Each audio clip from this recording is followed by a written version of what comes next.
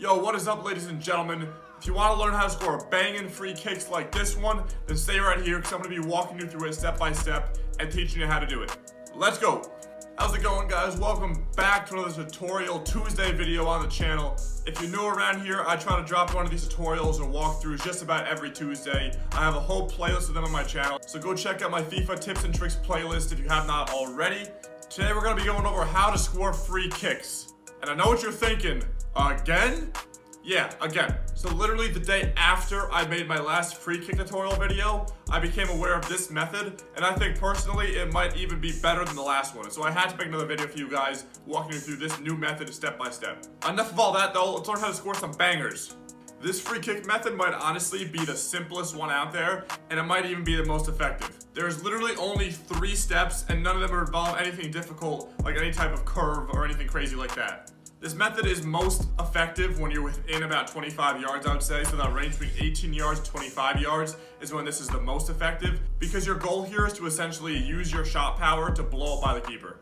And obviously the further away from goal you are, the more time the keeper has to react. So the shorter distance, this works a lot better in. With that said, the players you would like to use in this scenario are players with high shot power and high free kick accuracy.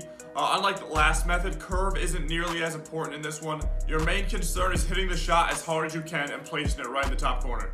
After you select your player with high shot power and high free kick accuracy, what you want to do is aim to the side of the keeper opposite the wall. So if the wall's on the right side, you want to aim to the keeper's left. If the wall's on the left side, you want to aim to the keeper's right. Step 1 is to aim it about halfway up the goal. You want to aim it right kind of in between the keeper and the post. You want to try to get it as close to the side netting as possible. And you want to find that sweet spot that's between about a quarter of the way up the goal and about halfway up the goal. The reasoning for this is because when you do this shot, the ball rises. So when you aim about halfway up the goal, it's going to rise right into the top corner. Once you have your placement down, you want to shoot it. So what you want to do is you want to hold LB. Holding LB makes your guy shoot the ball a lot harder, and it gives you that rising action, which gets the ball to the top corner. And you want to typically get it between 2.5 to 3 bars of power.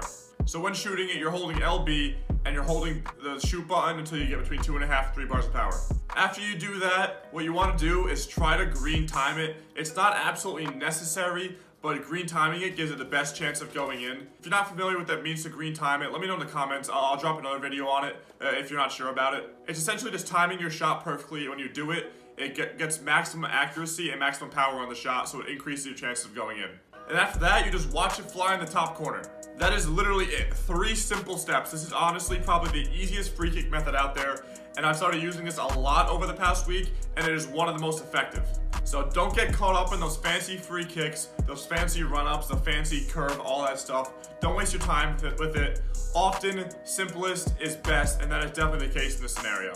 As always, make sure you practice this either in kickoff, rivals, or even in the practice arena before hopping into a competitive mode like Foot Champs, because you're never going to be perfect at anything the first time you do it, so make sure you practice it beforehand before heading into a competitive setting. If you are unaware of this method and this helps you out, please just drop a like down below. I greatly appreciate it. That's literally all for this video. I kept it as simple as possible. I'm not lying when I tell you this free kick method is really easy to do. So I hope this helped you guys out, and I look forward to you guys scoring more bangers and scoring more free kicks in the future. As always, thank you guys for watching. I'll see you in the next one. Adios.